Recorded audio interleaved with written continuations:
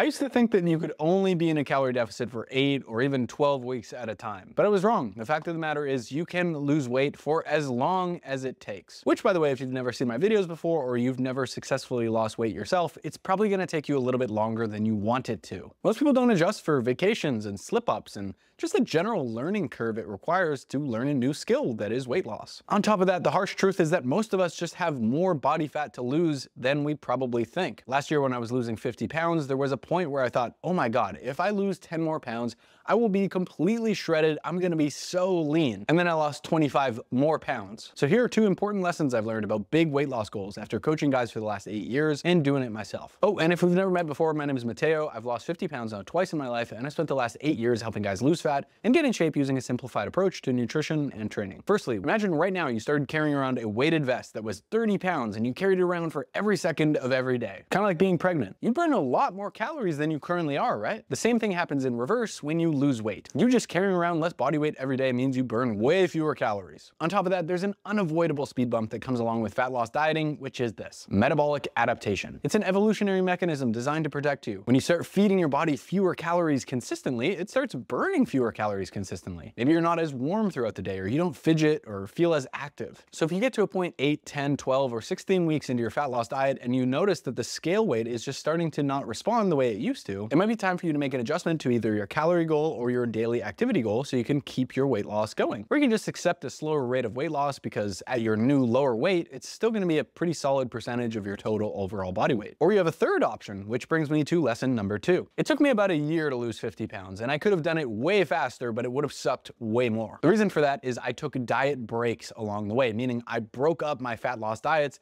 with interspersed periods of maintenance dieting where I held my body weight steady. After dieting for 8, 10, 12 weeks, I'd start to get pretty hungry and just kind of psychologically burnt out on the whole weight loss process. So what I'd do is take a little break by bumping my food up and eating at a maintenance level. Sometimes it was a week and sometimes it was a month. But at the end of that little diet break, I was ready to get back into fat loss dieting and start pushing for some more progress. It's like how drivers take pit stops in Formula 1. Get some more air in the tires, get some more fuel in the tank, and you can get back on the track and keep racing. I think a lot of the folks who take diet breaks are so successful because they see weight loss as a long-term game. You can't smash and grab 70 pounds of fat off your body in 4 weeks. And if you're a person who's over, let's say, 250 pounds, you know that there's a lot of fat that you'd probably like to lose. If you're not sure how much weight you want to lose or how fast you want to go, just download my free weight loss calculator using the link in the description box. It'll give you specific calorie goals and a 6-month timeline for which specific weight milestones you should aim to hit by when. The bottom line is this: if you have a big weight loss goal, it's just gonna take the time it's gonna take. Don't freak out if you have to make some adjustments along the way or take some pit stops so you arrive in one piece. Just stay consistent with it, losing 1 pound at a time. As long as you don't give up, you will eventually reach your goal. Thank you so much for watching. As always, be sure to thumbs up this video if you enjoyed it and subscribe to the channel so I can see you in the next one. Peace.